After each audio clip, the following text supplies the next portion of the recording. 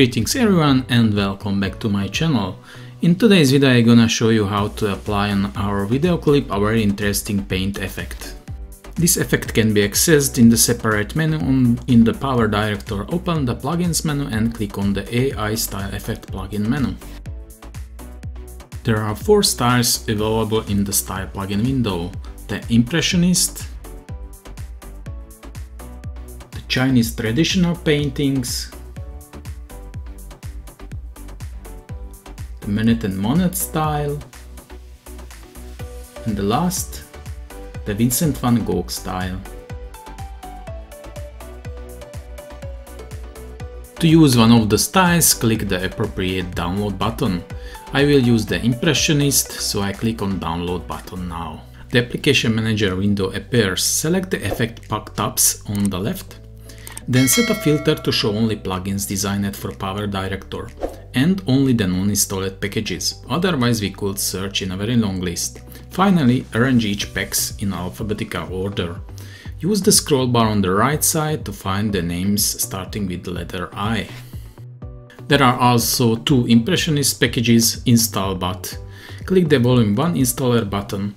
After downloading, the effect is installed automatically. Click the download button for Volume 2. After a long download, the second package is also installed automatically. Switch to the My Programs tab in the left panel and start the PowerDirector application. I'm importing the video clip I want to change, so in the File menu select Import and then click on Media File. Finding the clip on disk I import it, drag the imported clip onto the timeline. Let's take a look at the video clip. Now open the AI style plugin via the plugins menu. As you can see, some Impressionist effects are now available. I think one of the volumes also installed the Minute and Monet effects, no problem. Import our media file, click on the import button here and select import from media room option. Choose our clip. The screen on the right shows what the video will look like. We can choose the effect that suits us best from the left panel. For me, painting for works best in this case. Turn on hardware acceleration and play the video.